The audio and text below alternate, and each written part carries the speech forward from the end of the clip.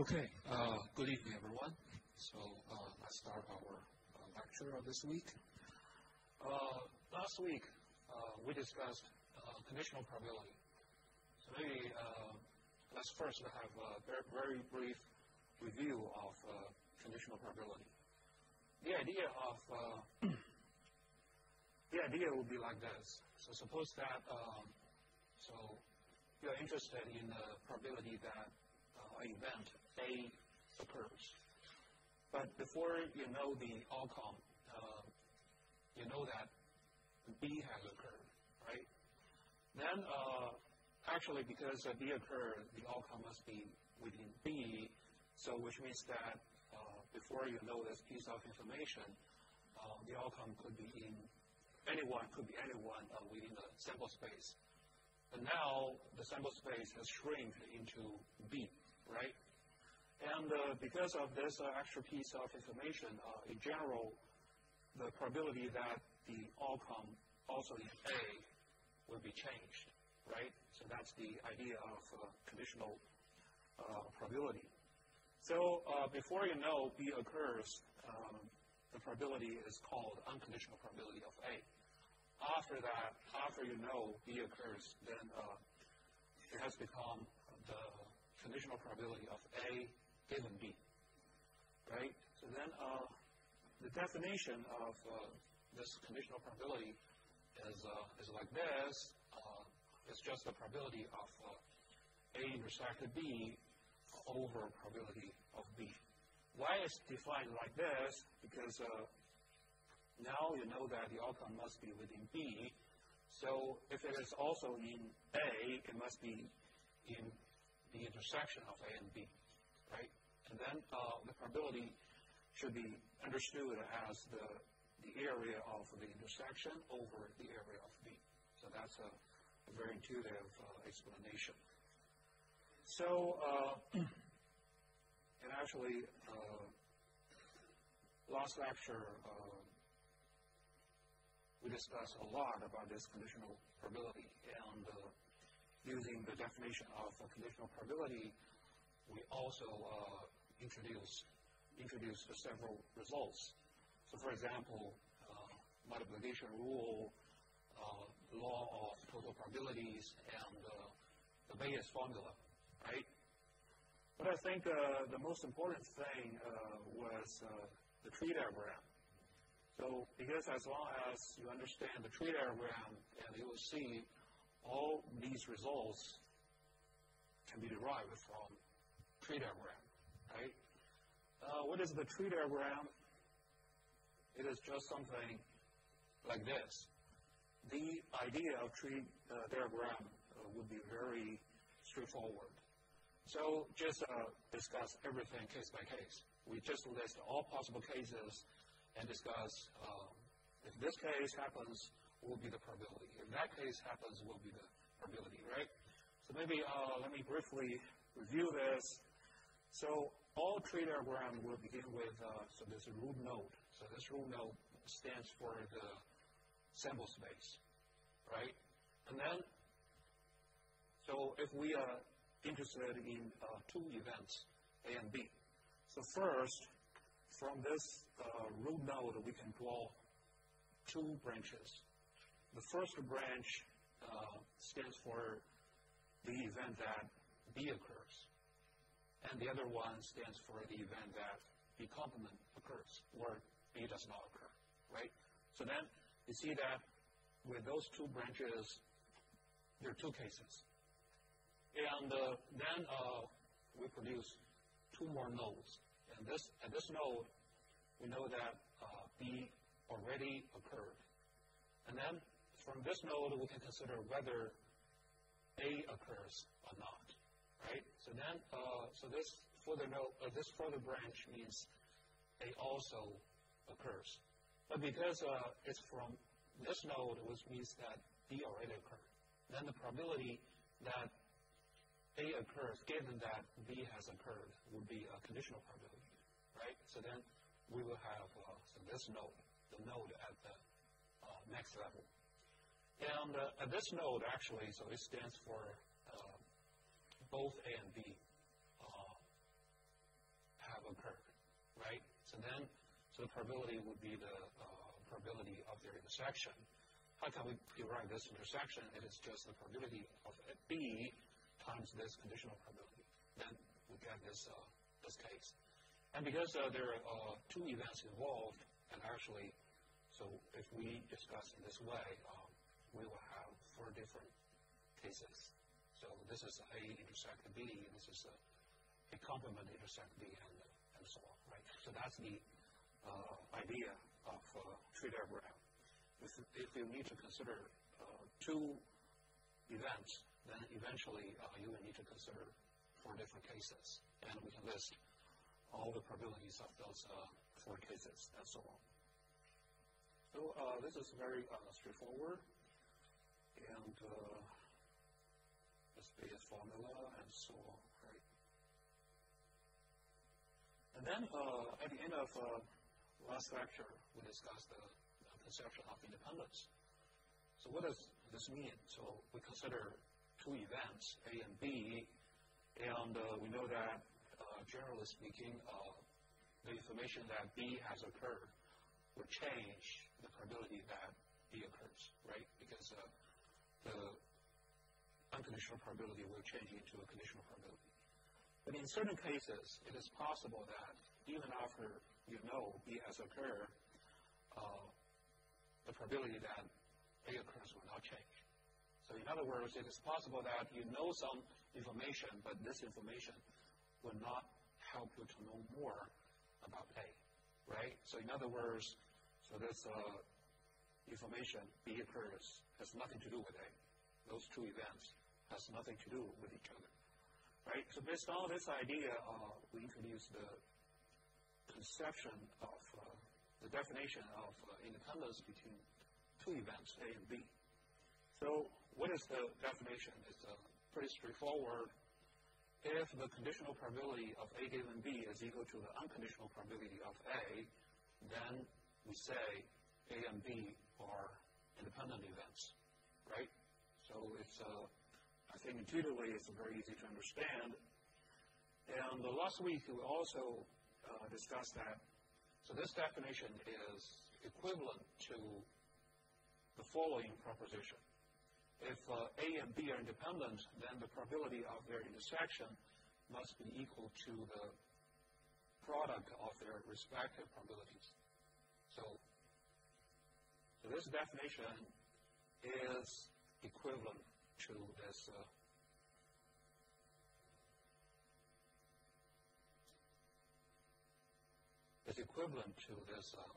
proposition.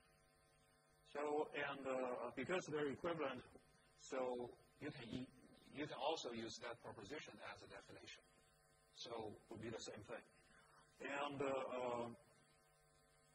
last time, I also said that actually, so those 2 definitions, they have different merits. So for example, the first one, I prefer to use the first one as a definition because it's very easy to understand. It means that you know B, but this will not help you to know more about A. So they're independent, right? But sometimes people would prefer to use the second one as the definition, because it looks better. So in the sense that the position of A and B are symmetric, right? So from this, you can see if A and B are independent, B and A must also be independent. How to understand this? So for example, if we treat the first one as a definition, so then you may ask me a question like this. So if A and B are independent, we know that by this definition, it means that knowing B will not help you to know more about A, right? It will change the probability. Then if those 2 guys are independent, but this time, if we know that A has occurred, will this change the probability of B, right? By this definition, by the first definition, actually it's not straightforward. You cannot see this clearly, right? But if you use the second one as the definition, then because it's symmetric, then you will clearly see that if you know A has occurred, it will not change the probability of B either, right? So, which means that independence of two events must be symmetric. So that's the merit of this definition. And I think most of the time we will use this property or use this as the property for checking independence between two events. So then maybe I can give you another example of independence. So this time, suppose that we consider an ordinary deck of 52 playing cards, right? And we select a card randomly from this deck. So 52 playing cards means each card could belong to 4 different suits, right? It could be hearts, spades, clubs, and what? Spades, clubs, and diamonds, right? And also we know that a card may belong to 13 different ranks. It could be 1, 2, up to 10, or jack, queen, or a king, right? So 1 typically means ace, right?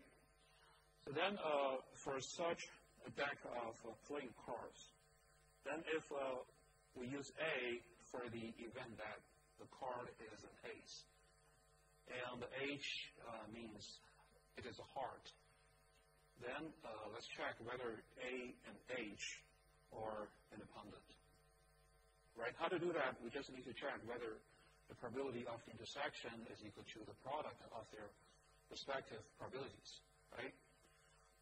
The probability of intersection, it means probability of A intersect H. A means ace, H means hearts. So the intersection means, so this card is the ace of hearts, right? We have totally 52 cards, and among those 52 cards, there's only one card that is ace of hearts, right? If we randomly select one, the chance will be 1 over 52. So that's the probability. And what is the probability of A?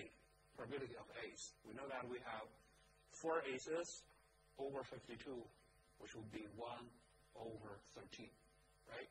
The probability of hearts, we have 13 hearts. 13 over 52 would be 1/4. So the probability of H will be 1/4.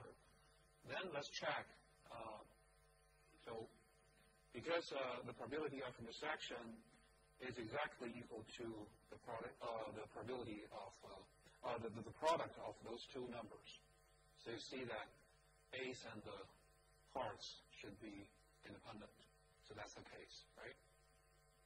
So this is a very straightforward. This is a very straightforward example, and it is also very simple. But maybe we can think a bit more. Why, in this case, A and H must be independent, right? And actually, we can think of, because this deck is just an ordinary deck of 52 cards. And as I said, so there are 4 suits, right? And each suit has exactly 13 cards. All suits are equal, right? The same. All of them have 13 cards each. So which means that whether you know it's hearts, spades, clubs, or diamonds, it does not matter. The chance, you know this piece of information, the chance of ace will still be 1 over 13, right? So that's why in this example, A and H must be independent. Because because all the suits are just the same. All of them have 13 cards, right? If we change the spelling of the problem a little bit, suppose that, so there's one of hearts missing. So now we have only, say, 51 cars. And if you go back to check this problem, you will see it will no longer be independent. Why? Because if there's one card missing, if the selected card is a heart, then you will see that the chance of ace would be either 1 over 12, which means that the missing card is not ace, or 0, which means that the missing card is ace, right? So in either way, you know that it's a heart, and so the probability will no longer be 1 over 13. And you check that, so in this case, it will no longer be, those two events will no longer be independent, right? So I think probably I would just leave this as an exercise, and after class, you can think a bit more of this example. And there will be another way. So for example, so this time, we may include 2 jokers. Now the deck becomes 54 cards, 52 plus 2 jokers. So then, in this case, if A still means ace, H still means hearts. So you can check that whether A and H are independent. And actually, the answer is no. If you have 54 cards, then A and H will no longer be independent, because so the symmetric structure of suits and ranks will be changed by those 2 jokers, right? So this is an example, and you can consider some exercise related to this. And so next, I will introduce another result. So suppose that we have 2 independent events, A and B. So with them, so let's think of the problem like this. Should A and B complement be independent? And this proposition says A and B complement should also be independent. How do I understand this? So actually, this is very intuitive. A and B are independent means that you know that B has occurred. So this will not change the probability that A occurs, right? But suppose this time you don't, the information is in the opposite way. So this time you know that B has not occurred. Will this change the probability of A, right? And actually, so intuitively, B occurs or B does not occur should contain the same type of information, right? So intuitively, they should be independent. But the thing is, how to prove this? So is there any way to prove such a result? And actually, we just need to follow the proposition. So to check whether the intersection of 2 events, the probability of intersection of 2 events is equal to the product of their respective probabilities, then we can prove this. So maybe let me briefly go over the proof.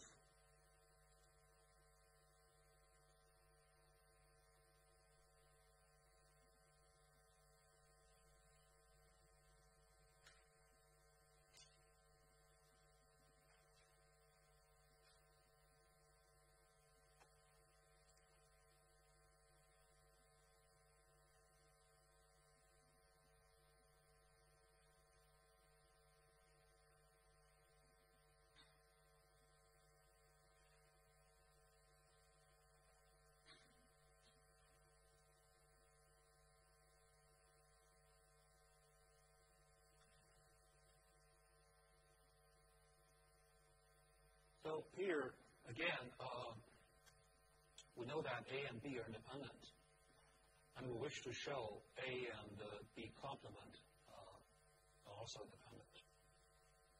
So how to do that?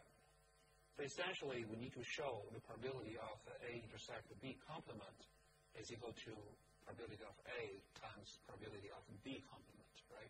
As long as you can do this, then the independence is proved. So how can we do that? And actually, maybe we can consider a Venn diagram to better understand the proof. So this rectangle stands for a sample space as usual. And suppose the event B is on the right-hand side. So that is, which is that part. Then the right-hand side would be B complement, right? And this circle is event A. So if the Venn diagram looks like this, then let's consider this yellow region. So this yellow region is just the intersection of A and B, right? Because it's on the right-hand side and belongs to A. So it is this intersection of A and B. And this purple region would be the intersection of A and B complement, so which is that part, right? Then we wish to know the probability of this purple region. And this purple region, actually, from this picture, you can clearly see that it is just event A remove the yellow region, right? So this yellow region is A intersect B, and the blue region, and this purple region and the yellow region are actually disjoint, right? So then, how can we get this purple region? So it is just the A remove the yellow region.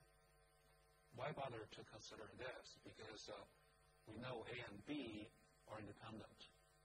So the probability of that yellow region should be equal to the product of probability of A and probability of B, right?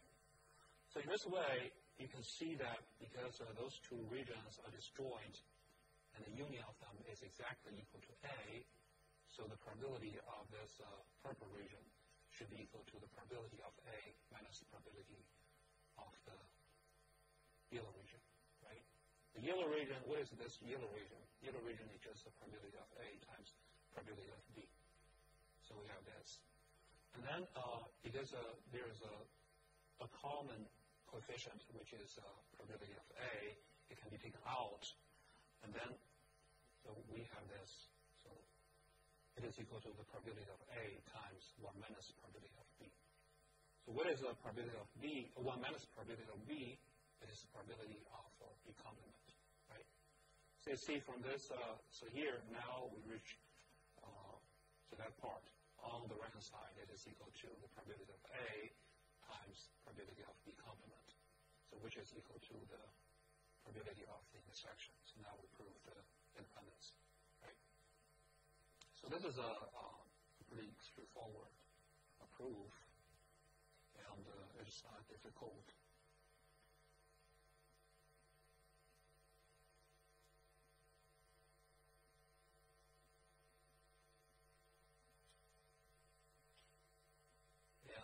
The detail of the proof is also here. Actually, so I think to mimic this proof, we can also prove the following question. So if A and B are independent, should A complement and B complement be independent, right? So, of course, the answer should be yes. As long as they're independent, their respective complements should also be independent. But I will leave this as an exercise problem. So if you have time, so please try to finish this. So then next we will discuss independence among more than two events. So for example, we have three events, A, B, C. Now how to define independence among them? The definition is like this. Three events are said to be independent if they satisfy four conditions, right? it seems a bit more complicated. So what are they? So maybe let's first give the first condition. Let's first check the remaining three conditions. The first condition, the second condition says that probability of A intersect B is equal to probability of A times probability of B. So we know that. What does it mean? It means that A and B should be independent, right? And for the same reason, if we check the third condition, you see that it means that B and C should be independent. And the fourth one means A and C should be independent, right? So for the last three conditions, so these three conditions means that among three events A, B, C, if we pick any two of them,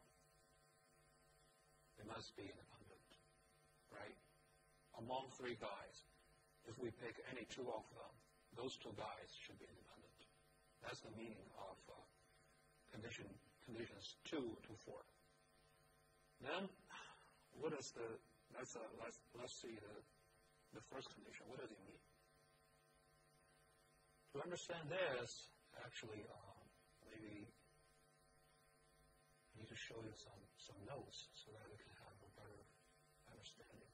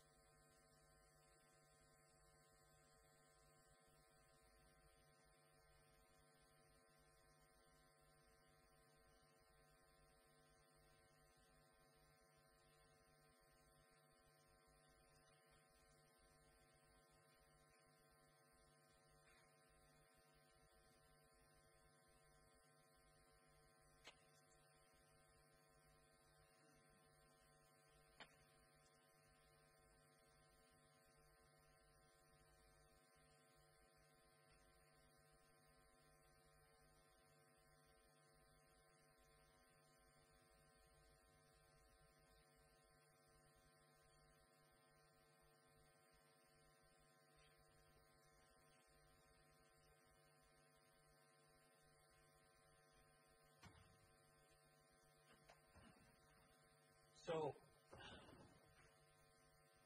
now let's discuss the first condition. So probability of intersection of A, B, C is equal to the product of their respective probabilities. So what does it mean? So because A, B, C are independent, so which means that, so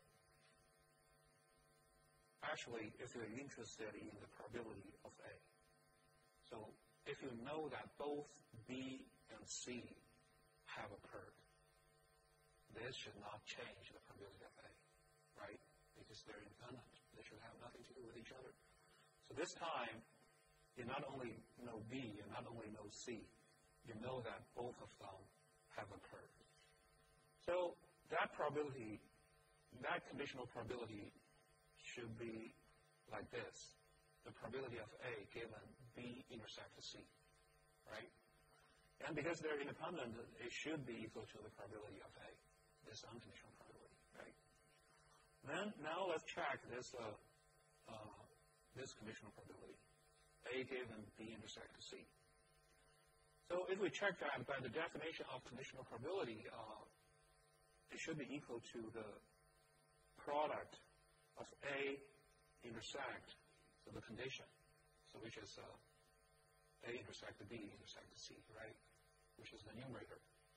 The denominator is the probability of the condition, right? And here, you know that because A, B, C are independent, and by the last three conditions, if we pick any two of them, those two events should be independent, right? So B and C are independent, so the probability of B intersect C should equal to the probability of B times probability of C. So now we have this result, right? And from this result, because we know that this guy should be equal to the unconditional probability of A, right? So in other words, So this probability of A times the denominator should be equal to the numerator. So which means this, right?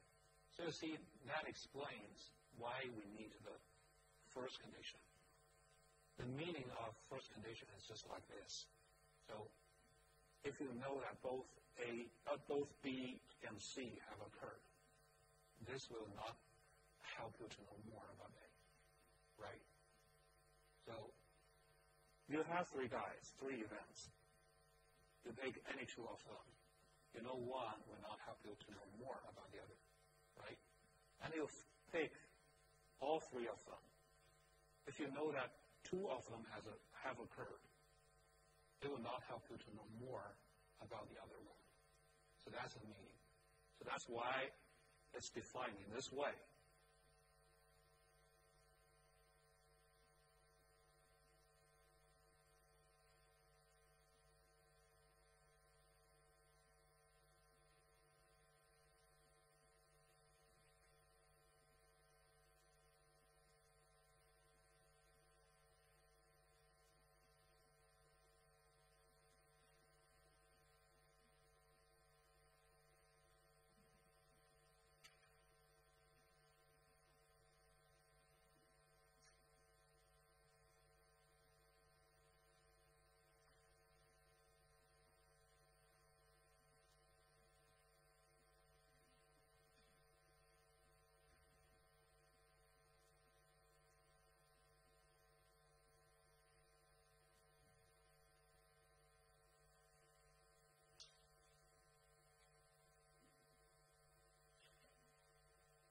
So this is the definition of independence of three events.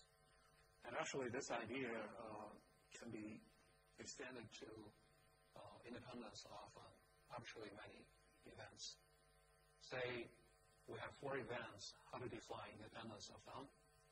So we just need to follow the same idea. So which means that if we pick any two of them, they should be independent. So which means that we need to have conditions like those three guys. And among the four events, if we pick any three of them, they should also be independent. And if we pick all four of them, they should be independent, right? So that's the complete definition of four events, five events, and so on. You pick any number of them, they should be independent.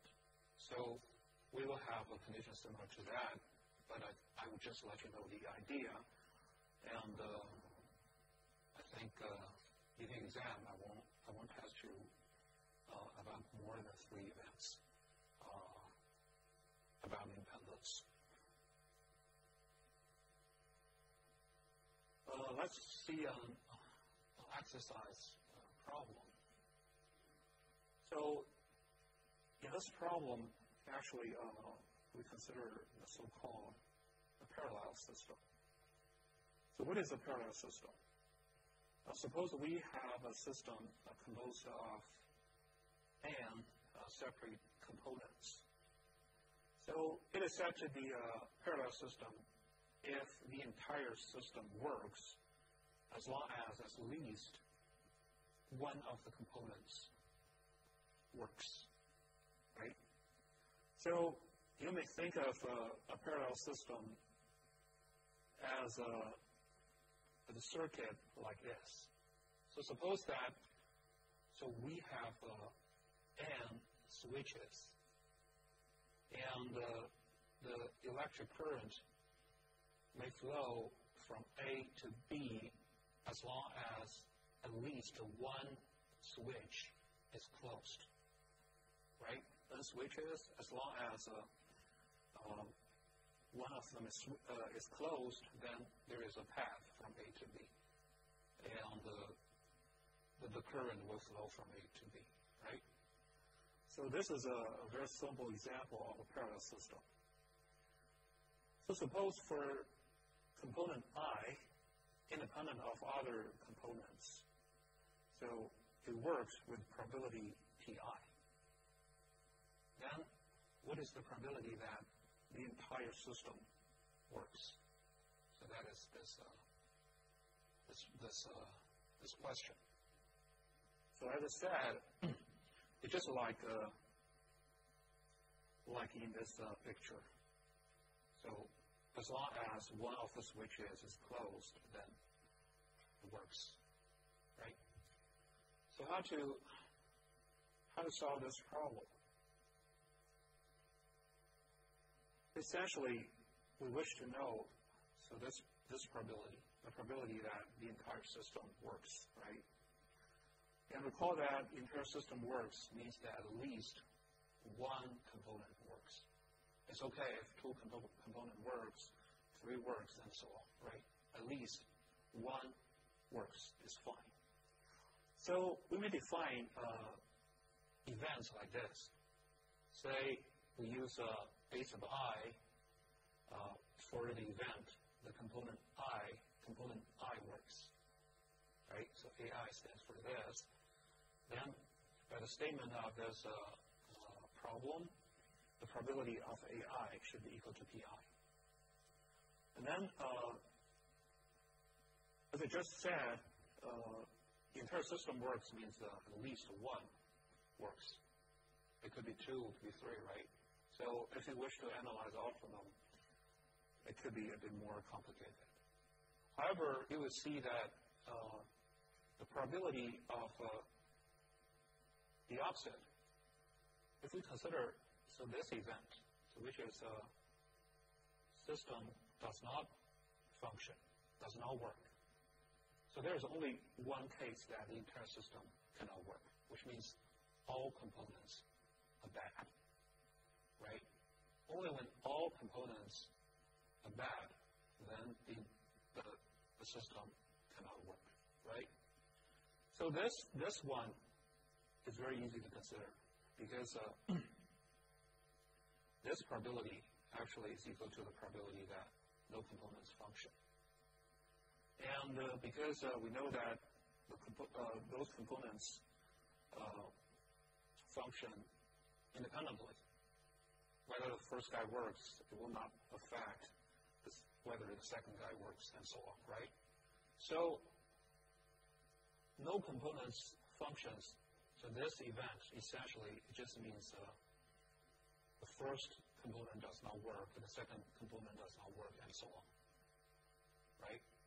So, which is the intersection of A1 complement, A2 complement, and so on. The probability of intersection of all those complements. And because we know that each event is independent of others, right? So component I independent of others functions with probability P, right? So the probability of the intersection should be equal to the product of their respective probabilities because of independence. So this probability is equal to the product. And what is this product? And each one is just a AI complement. Because we know the probability of AI is PI, so the probability of their complements should be 1 minus P1, 1 minus P2, and so on, right? So that's so you see that's the answer. So this one actually describes the probability that a parallel system works. A parallel system with n components works, right? But why bother to consider this question? Because I wish to use this very simple example to let you know a very fundamental principle in reliability engineering. So which means that by introducing redundancy, you can have a more reliable system. How can we understand this? So maybe it's better for us to plug in some numbers into this formula. So this formula, we know that is the probability that the entire system works, right? And this entire system has n parallel components. So suppose that the probability that each component works with probability 1/2, right? We just flip a coin, so 50% of chance this component is good, otherwise it's bad. If we have 6 such components, then if we plug this number into this formula, you can see that the probability that the entire system works would be more than 98%. So it's close to 1, right?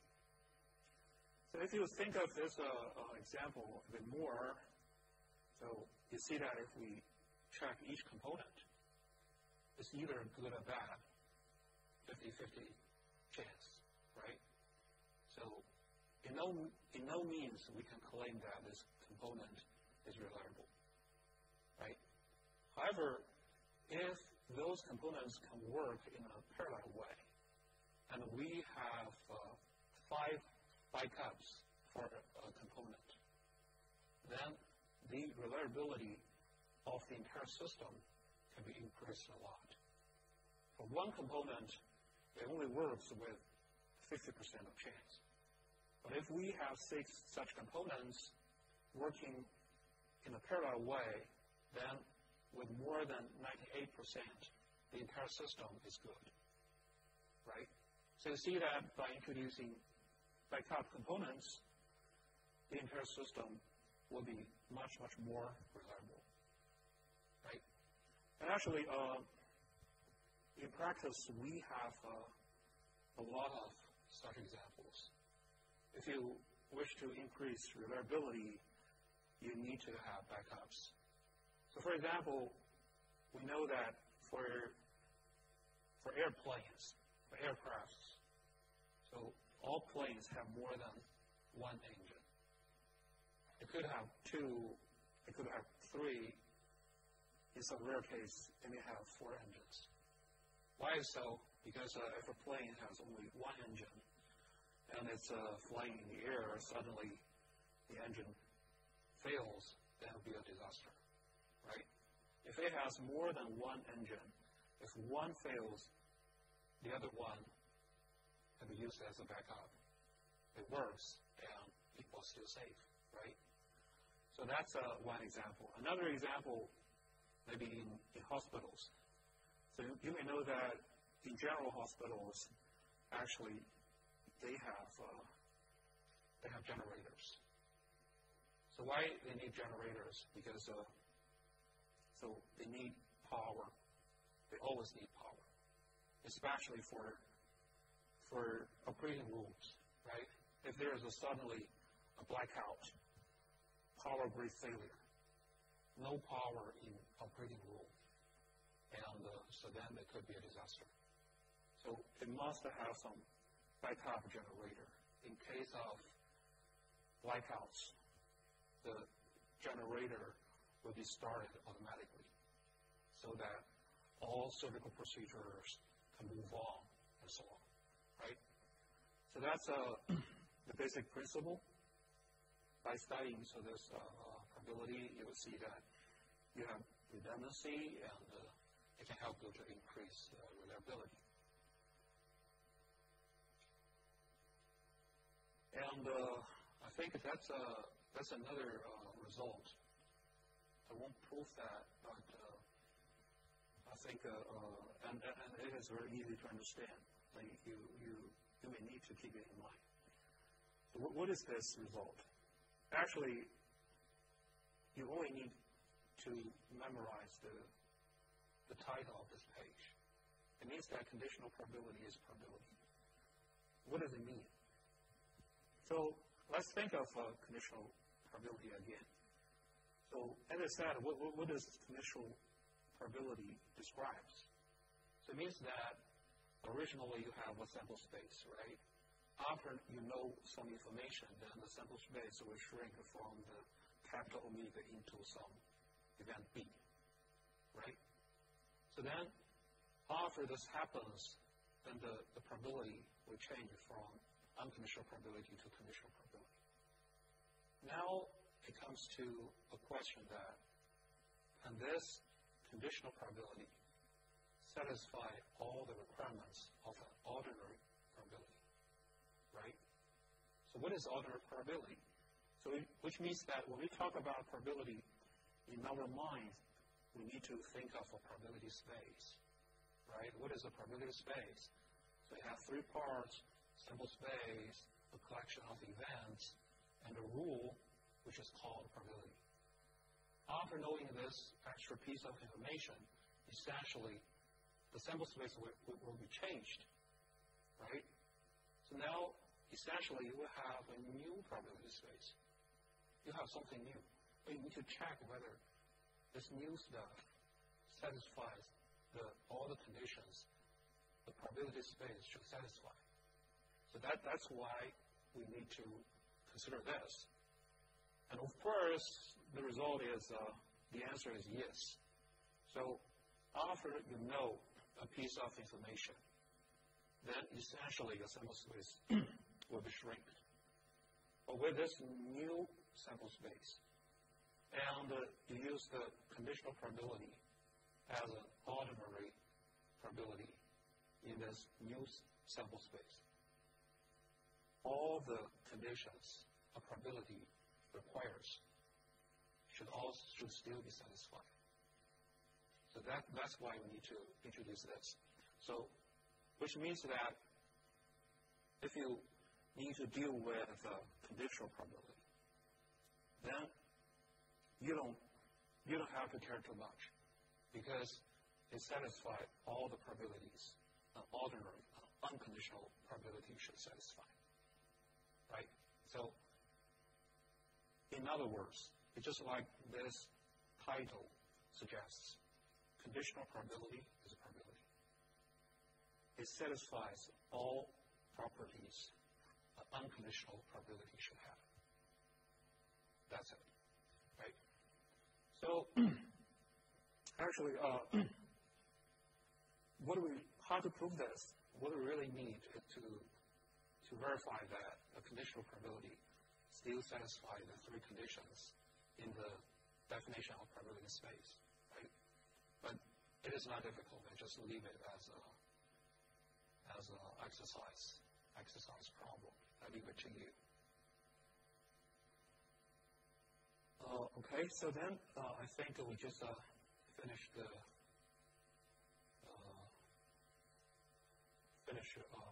this part. And before I move to a new topic, any questions?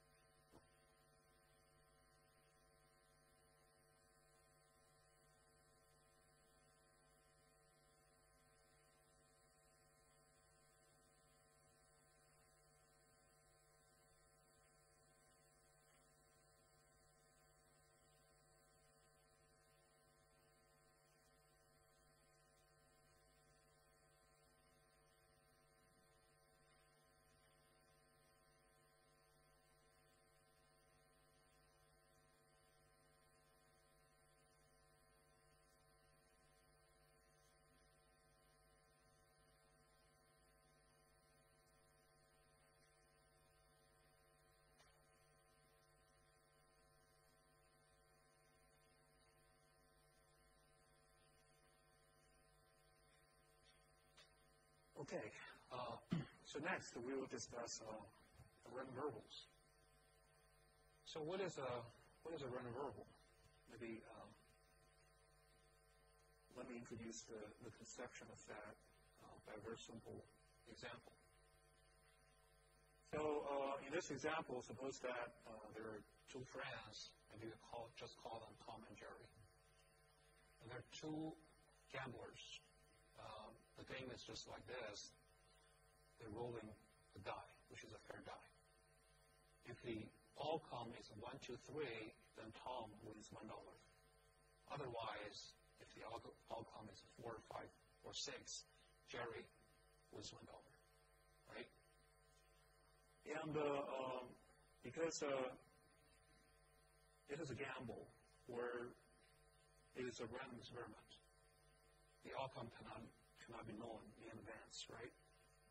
So maybe you can use this X, capital X, for Tom's gain of a particular game, right? So in each game, Tom either wins $1 or loses $1. So which means that this X could be 1, could be -1, depending on the outcome. Again, so this X could be 1 or -1, depending on the outcome, right? In other words, if you know the outcome, you can specify the value of X, right? So in this sense, you see that actually, so this X can be represented as a function of outcome, right? The rule of the game is like this. If the outcome is 1, 2, 3, so this X is 1. If the outcome is 4, 5, 6, so this X takes value -1, right? So now you see, what is this X? This X is just a function of the outcome. We associate a real number with each outcome. So then, what is a random variable? This X is a random variable. So the definition of a random variable is pretty simple. It is just a real value function of outcomes. You have a random experiment. For this random experiment, so each time it's performed, you will see an outcome. And this outcome will determine the value of a random variable. Because a random variable is just a function of outcome, right? So this X is a random variable, again, so it's a function of outcomes. If the outcome is 1, 2, 3, it is equal to 1. If the outcome is 4, 5, 6, it is equal to -1. So this is a random variable X. And similarly, we can define a random variable for Jerry's game, right? So we know that, so the rule of the game for Jerry is just the opposite side of Tom. If Tom wins, means Jerry loses, right? So if we use Y for Jerry's game for that run, then what is Y1 up to Y6? So this one should be very simple, right? So it's just the Y1 is just equal to -1, Y2 -1, Y4, Y5, Y6 should be equal to 1 for Jerry, right? So this is an example of a random variable. So as said, what is the definition of a random variable? A random variable is just a function that assigns a real number to each outcome in the sample space, right? You have a random experiment, you see outcome, then the value of the random variable should be determined. You know the value of that.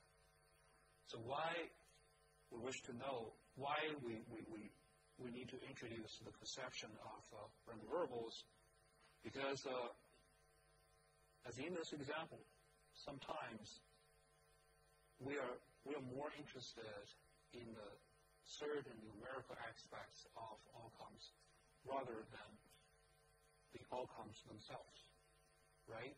So in this example, suppose you're Tom, then the outcome, whether it's 1 or 2 or 3, will be the same for you.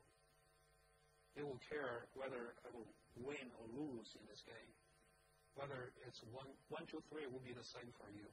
4, 5, 6 will be the same for you, right? So in this case, it will be more important to focus on whether you win or not. It may not be the specific outcomes, right? So that's the idea. So then definition is like this, and because a random variable is just a real valued function of outcomes, then maybe we need to review some basic conceptions for real numbers, for some convention for notation, and so on. So usually we use this letter R for the set of real numbers from now on. And so what is a random variable? Actually, this random variable can be denoted as something like this. So we know that it is a function of outcomes, right? So then we also know that we typically use this capital omega for the sample space. And we also know that as a convention, we usually use this lowercase omega for an outcome. So lowercase omega for a general outcome, and capital omega for sample space. Then what is a random variable? It's a random variable is just a function of an outcome, which takes a real value, right? So mathematically, it's defined in this way. And there's certain conventions. So for example, usually we use capital letters for random variables. So capital letters, X and Y, Z, and so on, for random variables.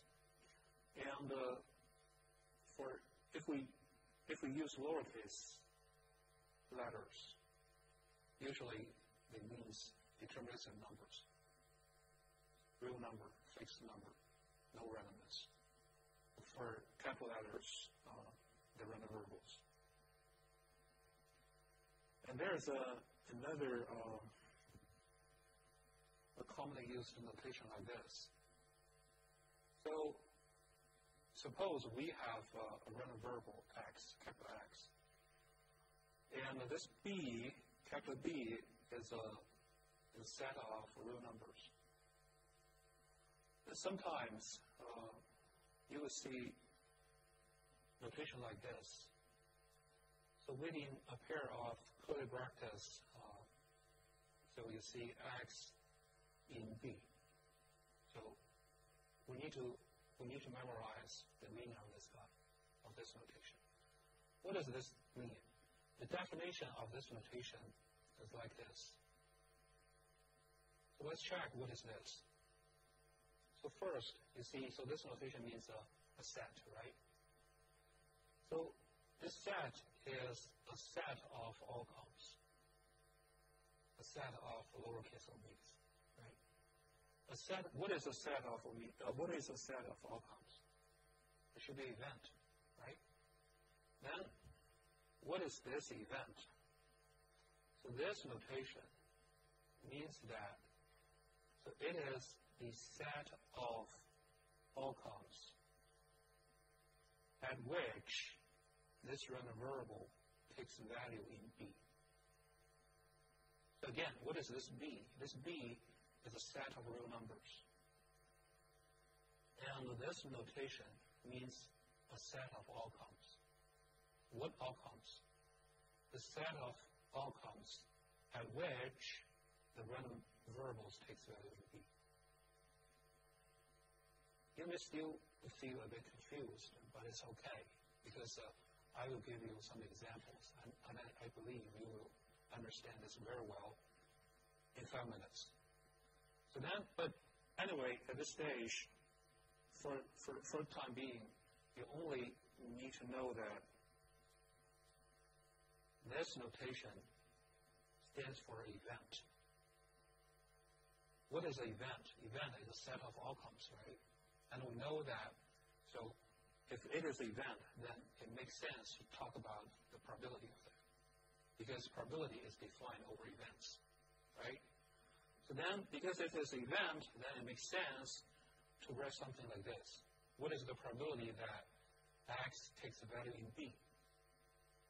So then, based on this, according to this definition, it is just the probability of events or probability of set of outcomes at which X takes value in B.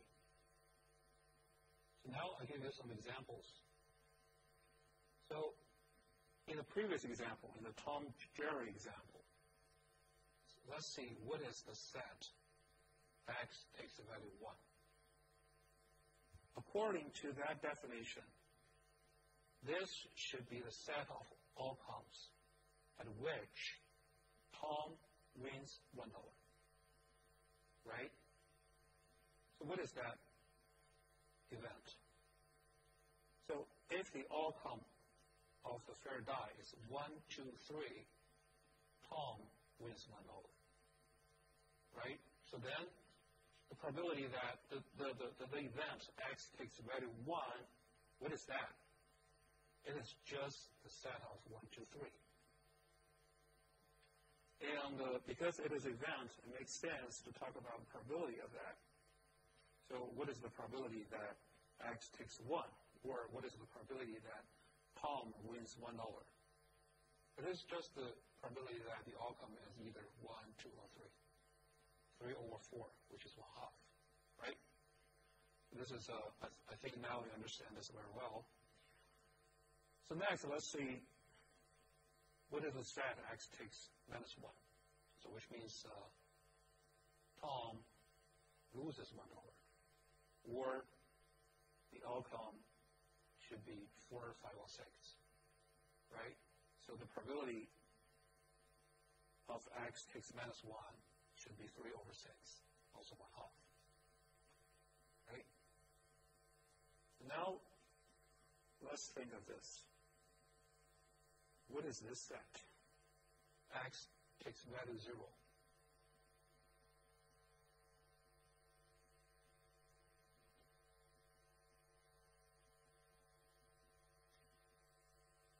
So first, what is x? X is Tom's gain. It could be 1, it could be -1. Right? So depending on the outcome. We have totally 6 outcomes. For each outcome, x takes either 1 or -1. Right? But this time, we consider the case x takes value 0. Is it possible? It's not possible, right? No matter what outcome, x cannot take 0. What does it mean? It means this event must be empty. Right? So we know that the probability of empty set is 0. No outcome satisfies this condition. So if we consider probability x takes 0, no such outcome. It's the probability of empty set, which should be 0. Right?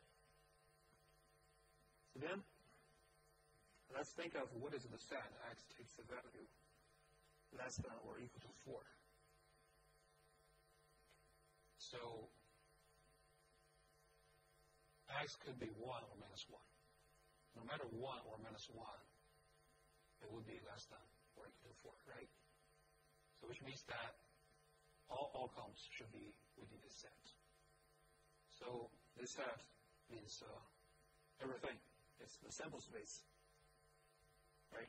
So the probability that x takes the value less than or equal to 4 should be equal to 1. Questions?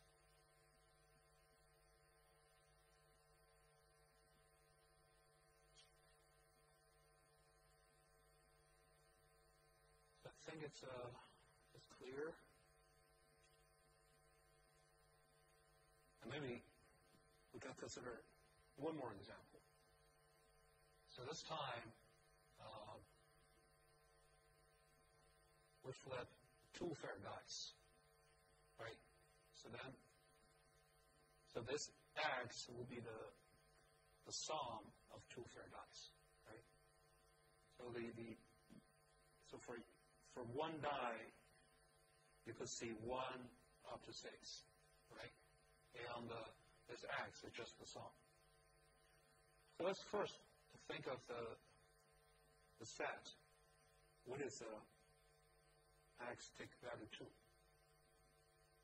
The sum of 2 fair dice would be 2, so which means that each one must be 1, right?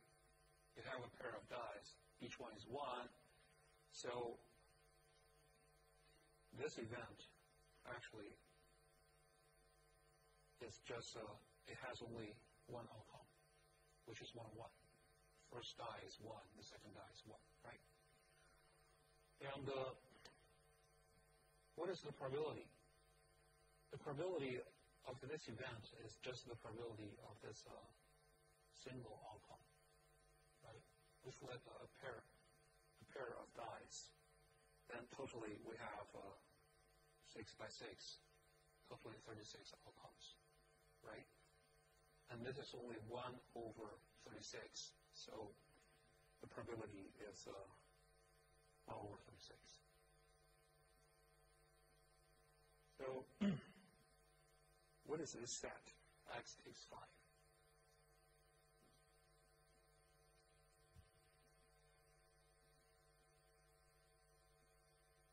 X takes 5, so there are 4 possible cases. It is possible that the first die is 1, the second die is 4, or the first is 2, second is 3, and so on, right? Or 3, 2, 4, 1. And there are 4 cases, so the probability that X takes 5 would just be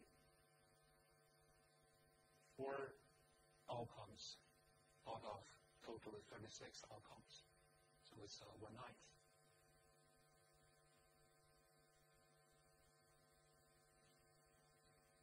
So this is an example. Maybe you can consider another example. So this example could be a bit more complicated. So suppose I'm taking a driving test to have my driver's license. So you know that the driving test is like this. If I fail, then I cannot pass this time. But I'm allowed to have the test again in the future. So I can repeat my test again and again until I pass it. Right? Once I pass it, it's done. I pass the entire driving exam. So once I pass it, I can have the lessons. Now let's consider the results of my tests until I get the lessons.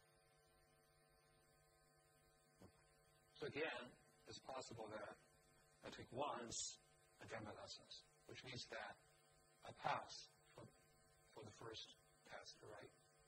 It is also possible that I fail the first. Then I need to take it again. And the second, I pass. It's also okay. And we can do this. Actually, we just need to have this test again and again until I have the first pass. Then I will receive the lessons, right? So see, in this way, if we wish to describe the sample space can be described in this way.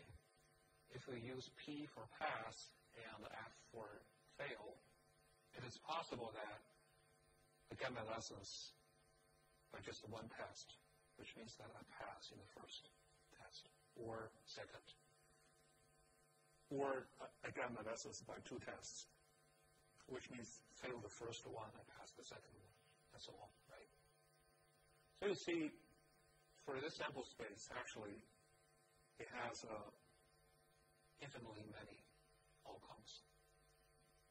At least theoretically, I can have arbitrarily many fails until I get a pass, right? So that's the sample space.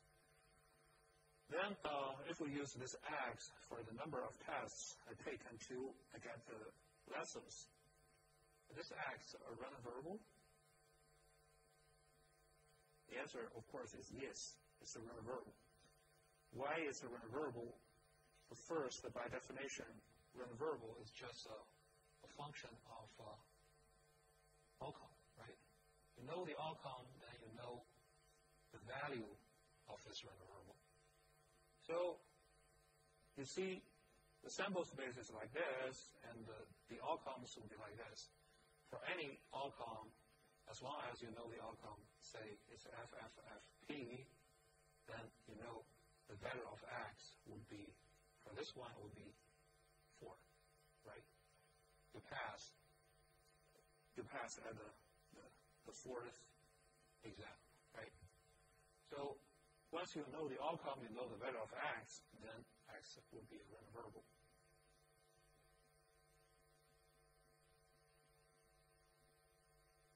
Then, what is X? As I said, if the outcome is P, you know that you only need one test. X is 1. If it's FP, it should be 2, and so on. Right? So this is another example of a random variable. So here's another example. We know that actually for driving tests, to get a driver's license, you need to have 2 tests. The first one is driving test, and probably before that you need to pass a theory test, right? So theory tests are usually you need to sit in front of a computer, and you have to answer a number of choice questions, right? If your number of correct answers is above a certain number, you pass. Otherwise, you fail. Right? That's the rule for theory test. So suppose for this theory test, there are totally 25 questions, and I need to answer at least 20 questions correctly to pass the exam. And suppose that for each question, I can give the right answer with probability P. The correctness of different answers are independent. Independent means whether I answer the first question correctly, so this will not affect the correctness of my answer to the second question, and so on, right? So then, by this Y, be the number of my correct answers.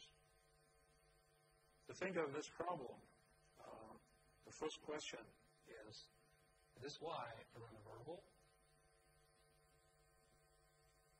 Of course it should be, right? The Y is a random variable because a random variable is defined as a function of outcome, right? So for this problem, actually, you don't really need to specify the sample space.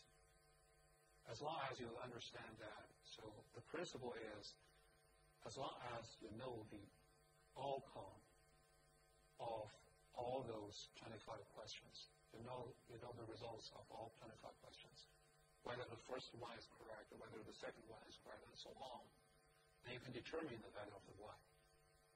So then you see that this Y must be a function of outcomes, so it must be a random variable. And then, for this one, maybe let's think of the probability that I answer n questions correctly. What will be that? So here, it is important to assume independence between different answers, right? So, what is the probability that I have n correct answers? So Y is equal to n, so we have totally 25 questions to answer, right? So those n answers, we may have different combinations, right? The number of different combinations will be 25 choose n. So totally 25 questions, among them, n would be correct. So I have 25 choose n ways to have n questions, to have n correct answers, right? That's the number of ways. And in each way, I should have n correct answers and 25 minus n wrong answers, right? And because so the answers are independent. For those n correct answers, each one will be correct with probability p. So the total, because I have totally n correct answers, the probability of that should be p to the power n, right? Then if I consider the rest of 25 minus n answers, because all of them are wrong, and each one would be wrong with probability 1 minus p. So the probability would be 1 minus p to the power 25 minus n, right? Why can I do this multiplication? Because they're independent, right? So all of them are wrong, the probability would be the product. So, and actually, so this is how to calculate the probability that y takes value n, right? Again, so we have 25 choose n ways, and in each way, so this is the probability that I have n correct answers and 25 minus n wrong answers, right? And what is the probability that I pass the theory test? We just need to think of what is the probability that y takes a value bigger or equal to 20. How to calculate that? I just sum up. So there's the probability for n bigger or equal to 20. Then I will have this probability. Right? And you see that in this expression, I use so this 25 choose n. I would say it's important for you. It's important for you to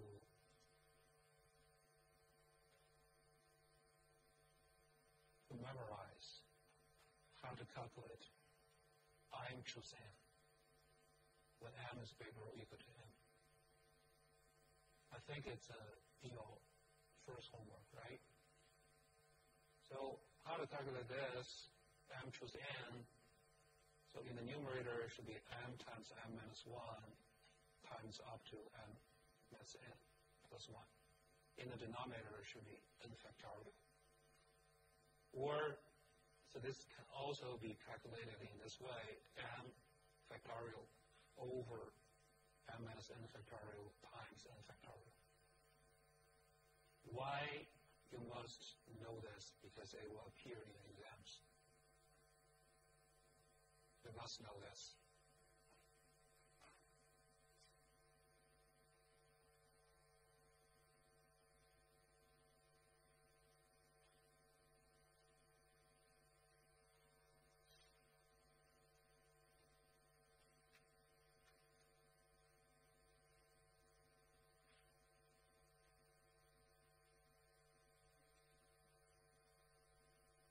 Okay, so let's see one more example. So in this example, suppose that I'm a farmer and I have a cow farm. And each day, the cows produce milk, and I sell milk at $2 per liter. So each day, the produced milk that actually is a random amount. Is equally random between 4,500 and 5,000 liters. So this amount is a random, so let's consider the amount of milk produced tomorrow. Because it will happen tomorrow, so it's random, right? It's random variable. In this example, what is the sample space? So the sample space can be defined in this way because the amount of milk should be between 4,500 and 1,500. So the sample space, I just take the sample space as an interval between those two numbers. And if this X be tomorrow's revenue of farm, what is that? So you will see that because the outcome could be any number between this interval and milk is sold at $2 per liter. So this X of the outcome is just equal to 2 times the outcome, right? So this outcome is just the amount of milk I will have tomorrow.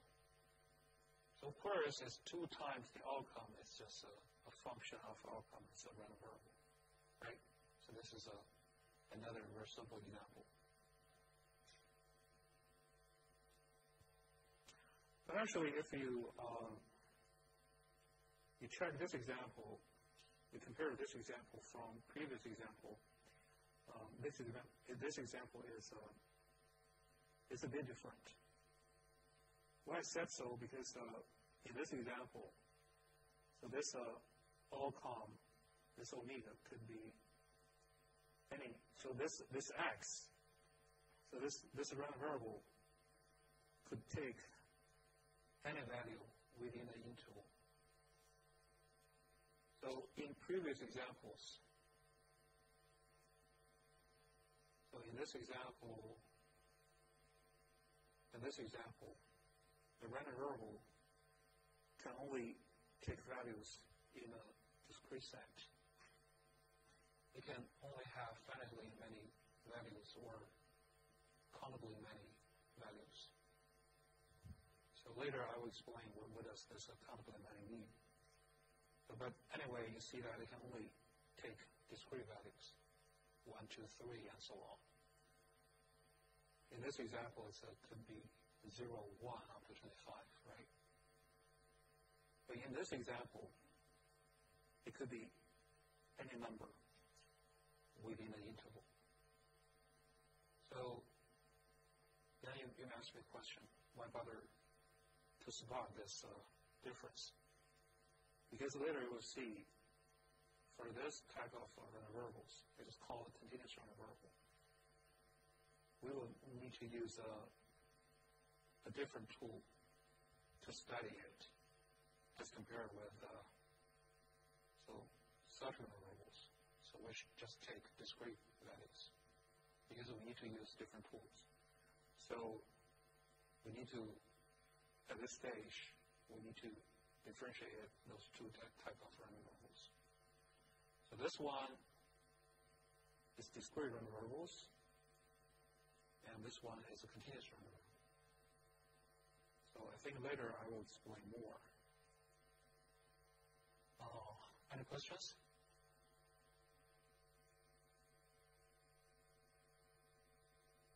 If no question, we can have a break of 10 minutes.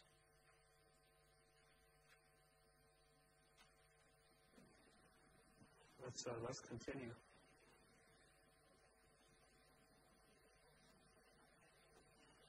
Before the break, we introduced continuous random variables and continuous random variables. So now let me give you the definition. So what is a discrete random variable? If a random variable can only take countably many values, then it is called a discrete random variable. So here, of course, you see the key word is this countably many, right? What does countably many mean? So it means either, so we consider a set because the random variable needs to take a value of a set of, the value would be a set of real numbers, right? So let's consider the set that this random variable can take value from.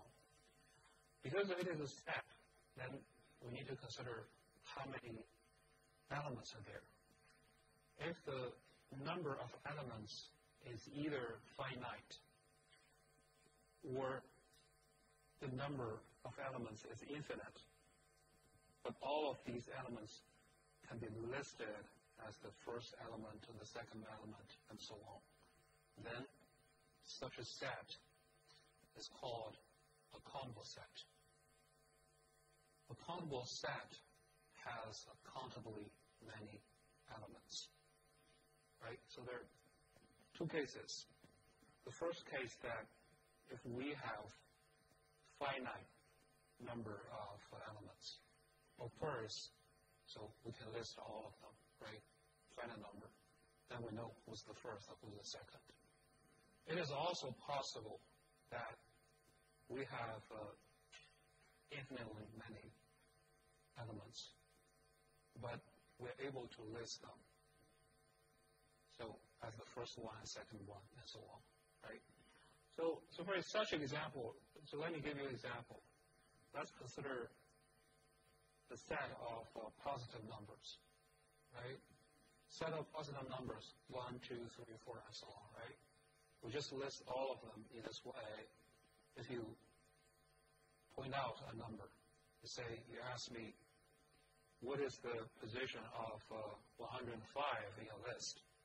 Then I can tell you that it's in position 105, right? Because I can list all of them, and I can give you the position. So in this case, you can see the set of all positive numbers is countable, right? And also, there are other examples of countable sets. So the set of all integers, the set of rational numbers. We can find ways to list all of them. And as well as the position of any number in my list, I can tell you, then such a set of numbers is called countably many. So, but you may ask me the question, so why bother to introduce this notion? I think the essential reason is that if we have a countable set of numbers, then it is possible to define addition over these numbers. For example, if this countable set is just finite, we have finitely many numbers, real numbers. Of course, we can add them together, right? Because we have only finitely many numbers. It is also possible to define addition for countably many, so which means infinite, but we can list all of them. As long as we can list all of them, we can point out the position of them. So we can add them as the first one, second one, and so on, add them together. So we can define addition for that. Because we can define addition, then for discrete random variables, if we wish to know the probability or whatever, because we can only count. So the probability at different values and add them together. So we can use addition. So that's the essential reason. So, and in contrast, so we can think of continuous random variable. Like in the previous example,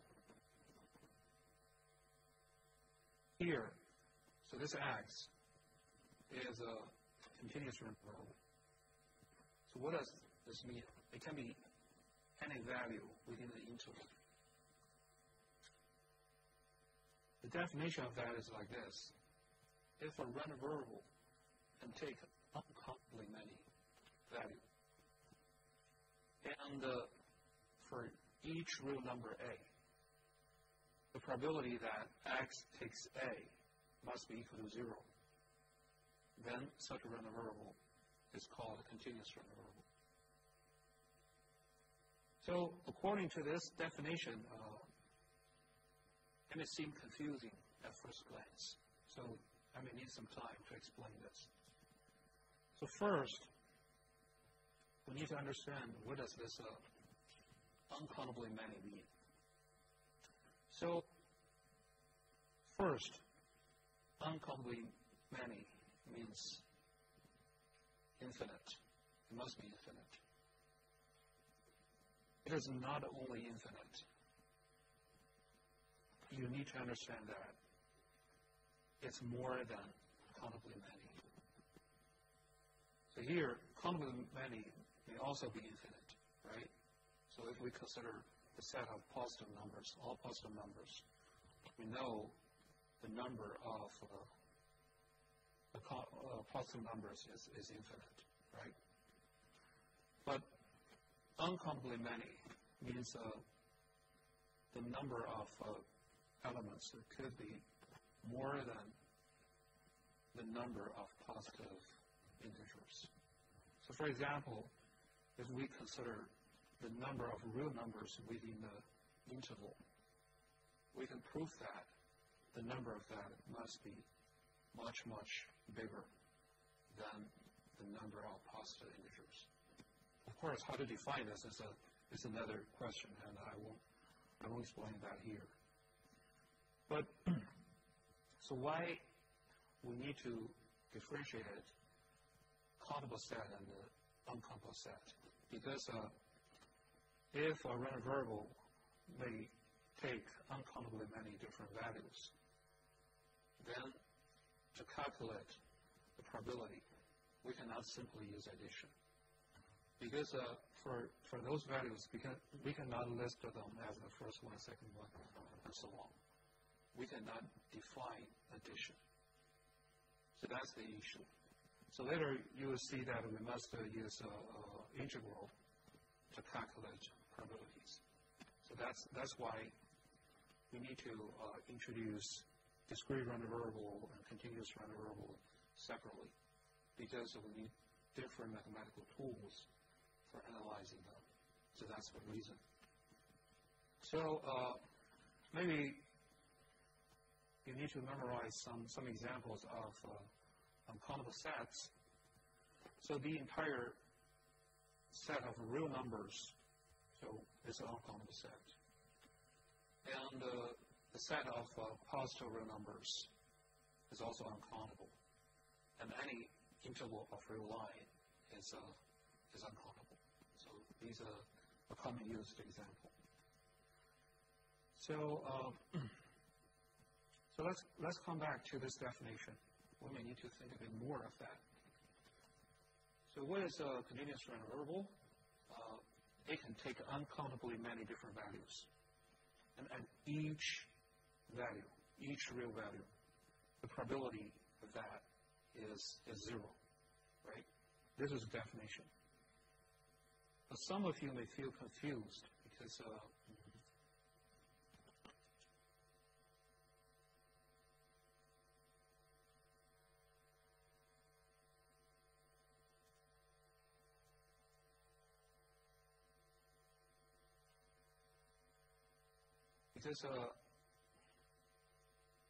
you may think of a question like this.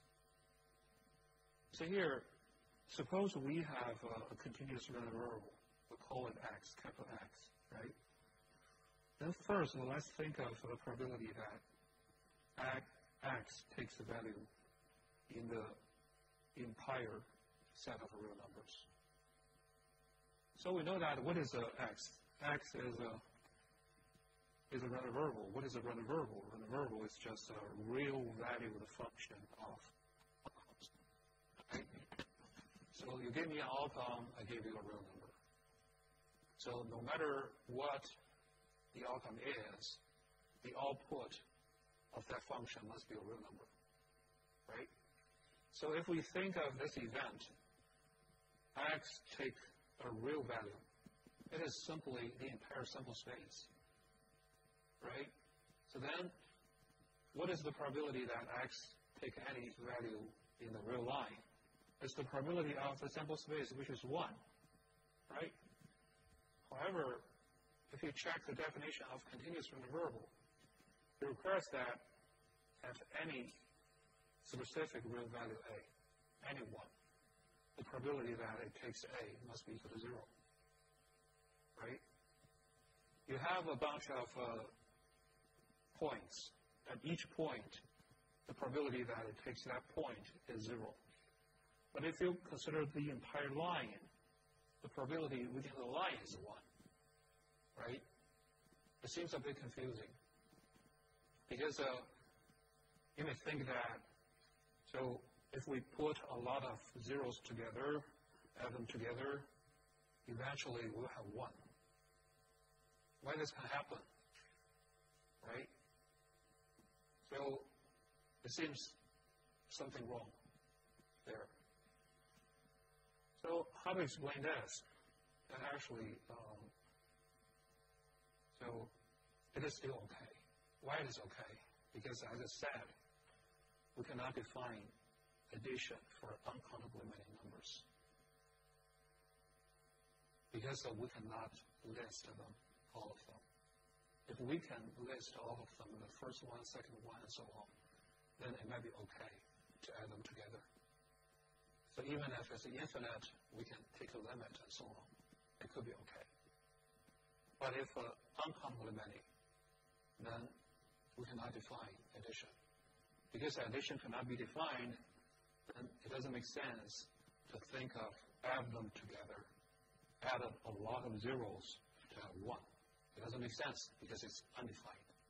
That's the explanation, right? It's not that intuitive, but it's like this. I think later I will give you a more specific example, maybe in 2 weeks. So how to construct a continuous distribution by discrete distribution. And I think at that time you will have a better understanding of why continuous random variables must be defined in this way, right?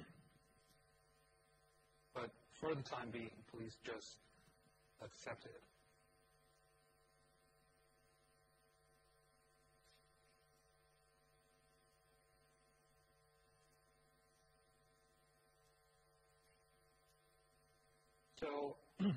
So this is the definition of continuous random variable. Now let's go back to check. So discrete random variables. Then recall the definition of discrete random variables is like this. So if a random variable can take at most uncountably many different values, it is called discrete random variable. Then the question is, how can we specify or how can we describe the behavior of a discrete random variable? Actually, the way of that is pretty straightforward, because I can only take at most many different values. How to describe those probability?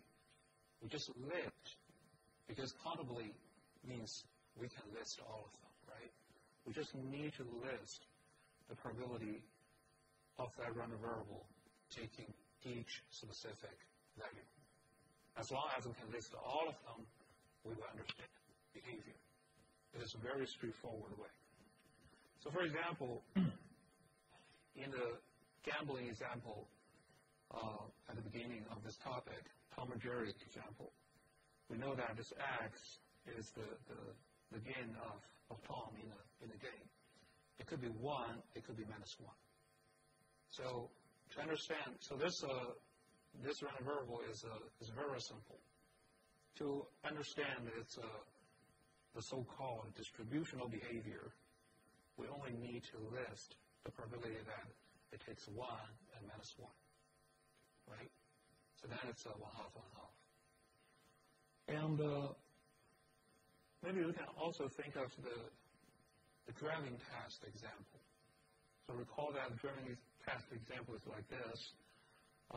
I need to take this test again and again until I have the first pass. So I have the first pass, then I get the lessons. It's over. It's done, right? So then this X is the number of paths I will have until I get my lessons. So this X, as I explained, it could be 1, it could be 2, it could be 3, it could be any positive integer, right?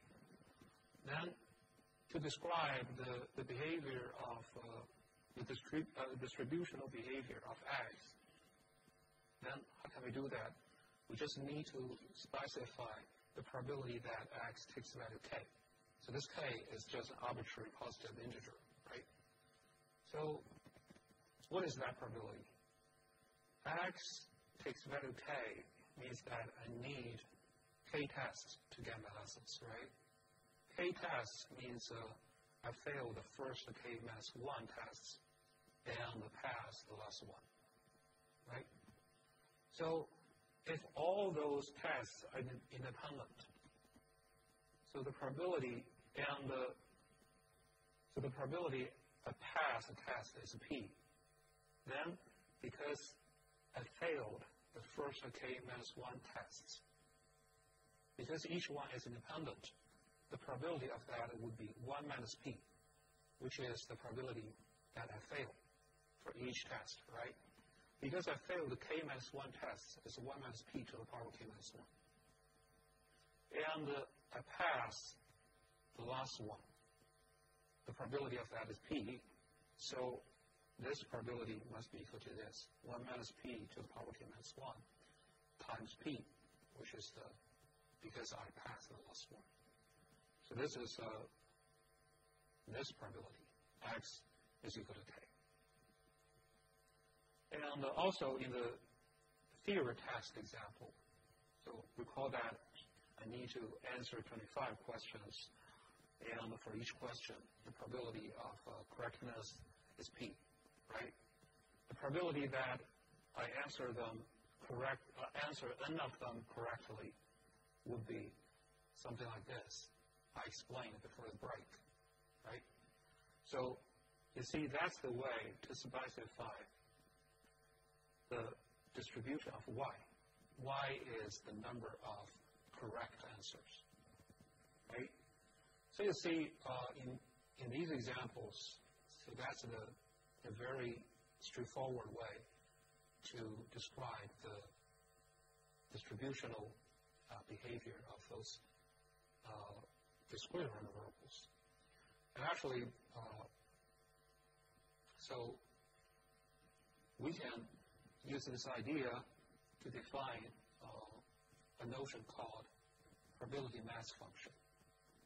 So what is the probability mass function? So probability mass function is only defined for discrete random variable. So if this X is a discrete random variable, the probability mass function of that is simply defined as this. So we need to consider all possible values this random variable, this discrete random variable may take. So if this lowercase x is a possible value, then at this value, we use this lowercase p for this PMF. This p of lowercase x is simply defined to be the probability that this random variable takes the value lowercase x. So this is a definition of PMF. So again, the idea of PMF is pretty straightforward. We just list the probability of possible values of random variable, this discrete random variable may take, right? And because, and also, so this, we may also think of this lowercase x as a value that this random variable may not take. And in this case, this p of lowercase x is simply equal to 0, right? And in this way, actually, this PMF can be defined over the entire real line. But because this random variable is a discrete random variable, there are at most accountably many values. This PMF can be bigger than 0, right? Because as a PMF is a probability, so at any point, it must be bigger than or equal to 0. And there are at most accountably many points at which this PMF can be bigger than 0. So that's the property. And also because it is a probability, and if we sum up over all possible values, this random variable can take, then eventually, so the sum will be equal to 1. So this is PMF. So let me give you an example of this PMF. So this is what the PMF of the driving test example looks like, right? So here, suppose that the probability to pass each driving test would be 20%, right? And as we explained just now, the probability that the number of tests I need to take is equal to k follows this expression.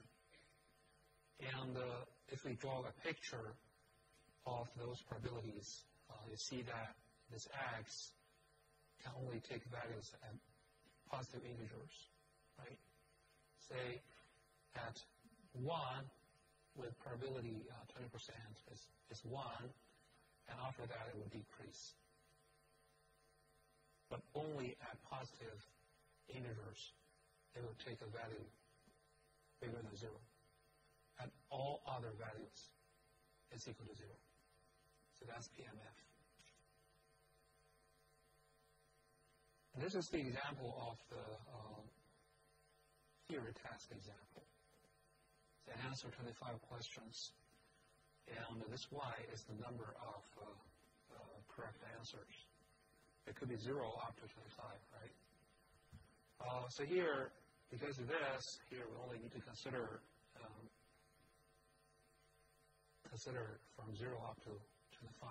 But actually, this PMF can be defined over the entire real line, but only from 0 up to 25, so they can take the probability could be positive, right?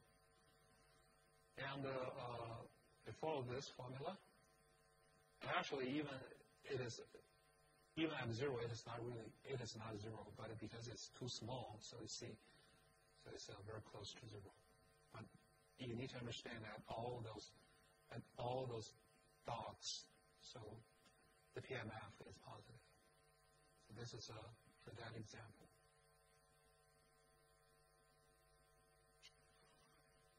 And there's another way to describe the distribution of a random variable, so which is called cumulative distribution function, or CDF.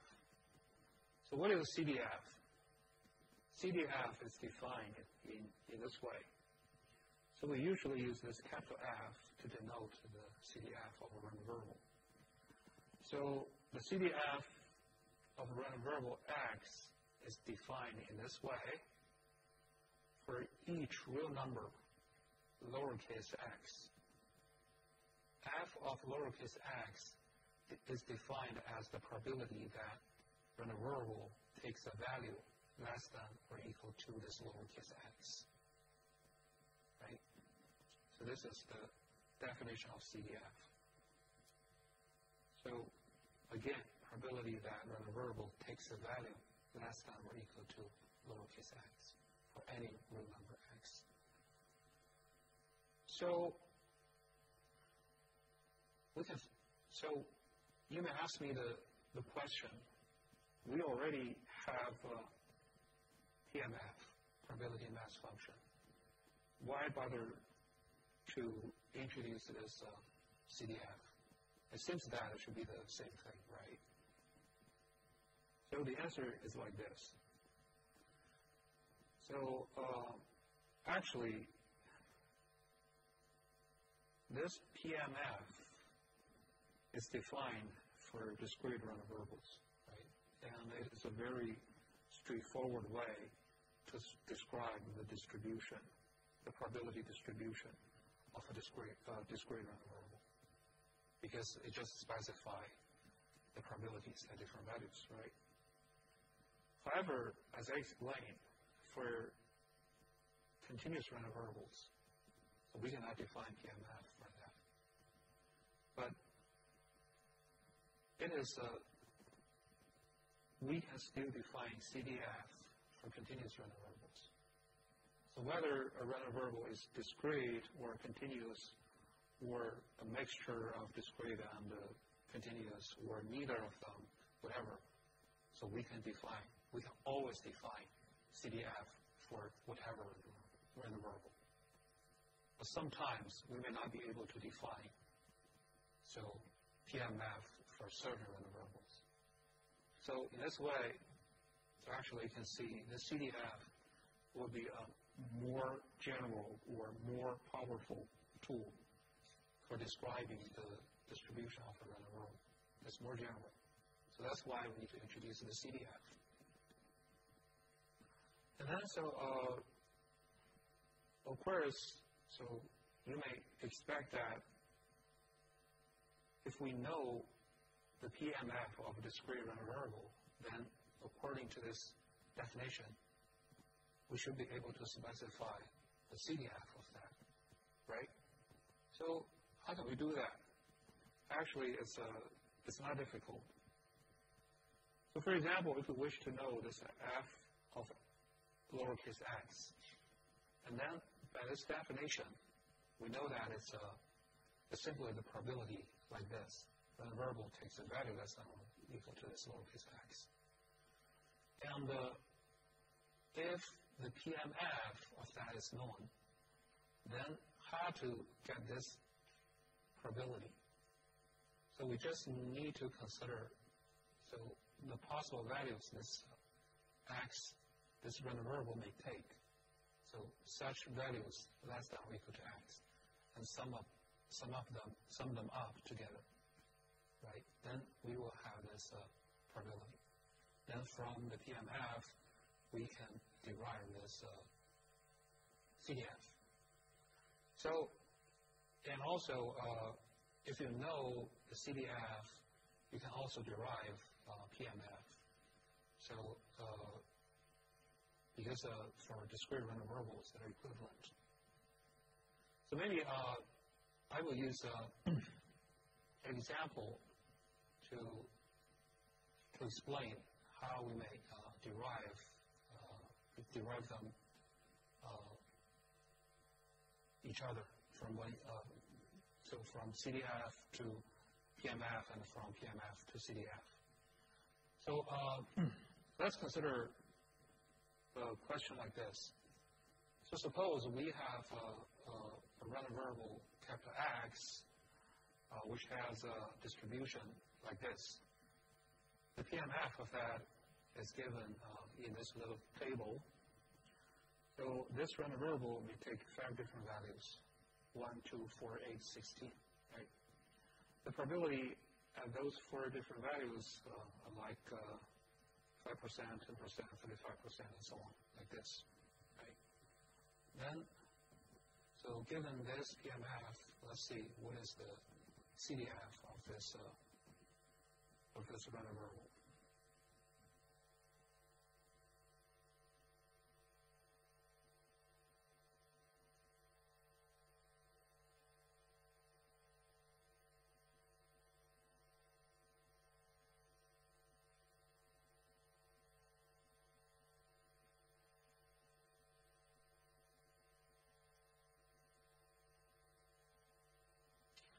So again, so this question is like this.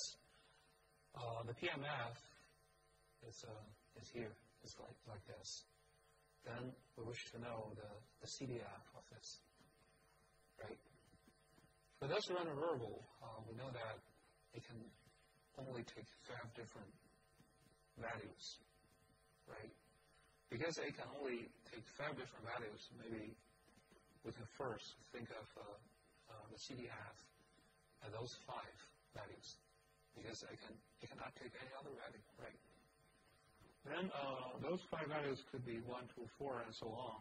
Let's consider what will be the value at those points. So first, let's consider what is the CDF at 1, because 1 is the first value it may take, right?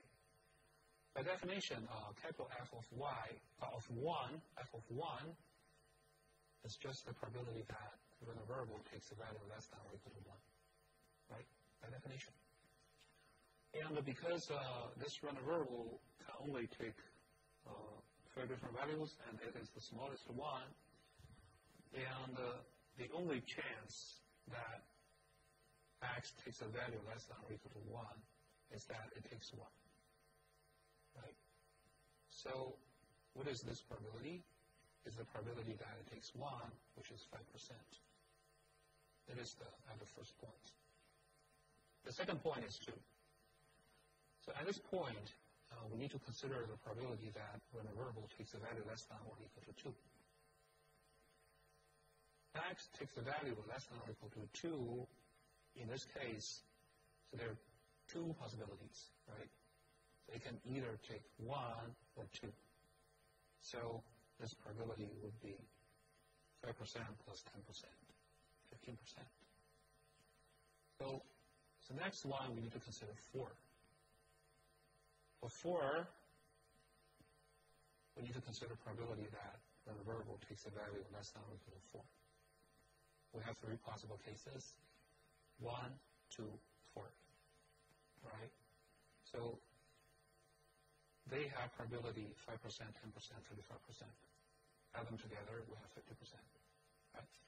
We just need to do this for all 5 values.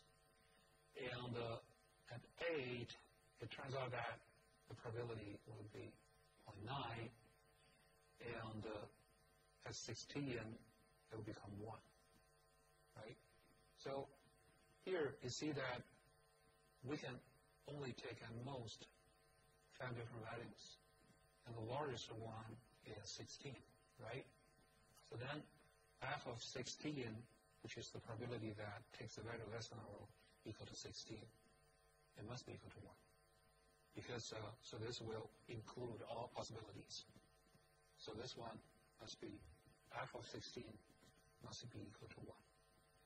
So now, so in this way, you can see that we can specify the value of CDF at those 5 points, right?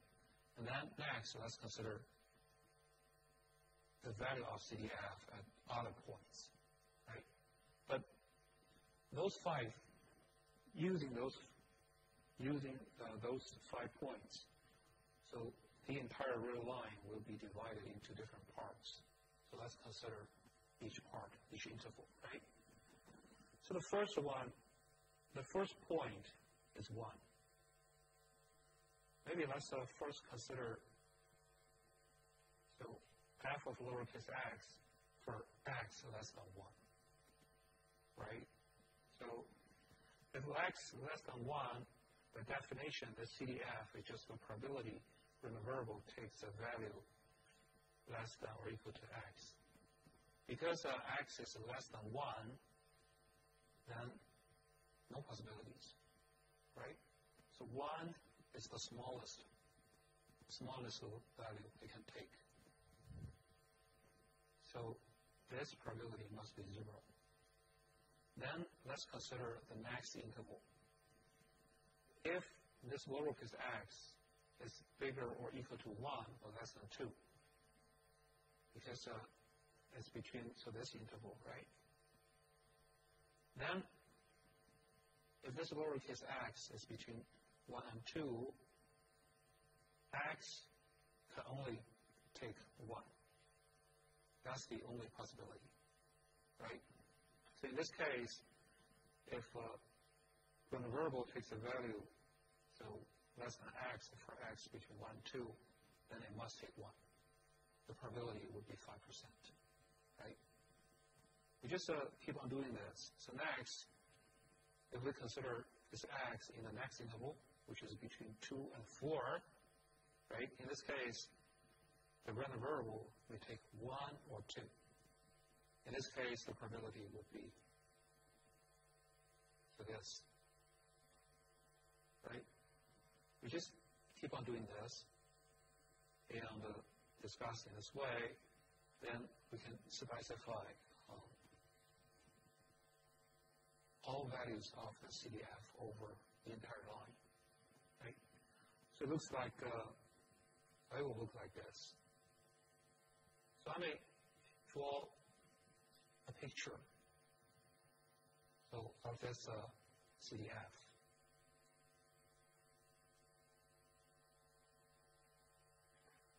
So according to the previous discussion,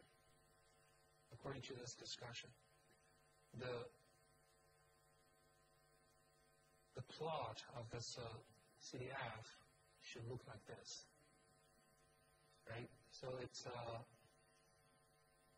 before 1, it's always 0. And then at 1, it will have a jump. Why it will have a jump? Because the 1 is the smallest value this discrete random variable can take. So at 1, it will have a jump. What is the jump size? The size of the jump is just the probability that this random variable takes 1, which is 5%. So it begins from 0 until the smallest value it will take. It will have a jump. The jump size is the probability that it takes that value. Then you see that it will keep a constant at the next level from 1 to 2, because 2 is the next possible value it can take. The probability that it takes 2 is 10%. So at 2, so it will have a jump. The jump size is 10%. Then again, it will keep constant until the next possible value, which is 4. The probability that it takes 4 is 35%. Then you see that it's the CDF will just look like this. From 0, keep constant until first possible value, make a jump. Jump size is the probability it takes that value. Keep on doing this until it reaches the largest possible value, which is 16. At 16, the probability will be 0.1. It will make the last jump with probability 10%. After that, it will be equal to 1. Because the CDF is a probability, it cannot go beyond 1, right? And it is also the largest possible value it can take. So it will look like this, piecewise constant function, right? I think it's from this picture, you see it's pretty clear that this PMF and CDF will be equivalent, at least for discrete variables, right? How to construct one from the other will be straightforward. If you know the PMF, you just do something like this. At points, you just specify those different values the random variables may take, from the smallest one to the largest one. And the smallest one, make the first jump. And next, and at each value, it will make a jump. The jump size is just the PMF, right? Until he has the largest one. Then, from PMF, you construct the CDF. So the question is, if I give you a CDF, okay, recover the PMF, so it will be even simpler, right? You just need to find out where the jumps are, right? So you check those jumps. You know that this PMF, or this discrete random variable, may take values there at those jumps. What is the probability that it takes a specific value? You just check the jump size. That's the probability. It takes that value, right? So it is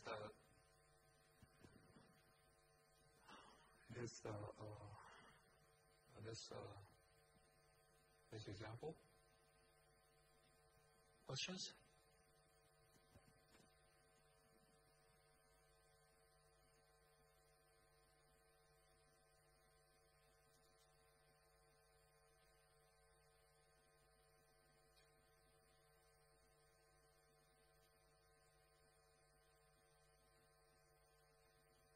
just looks like that.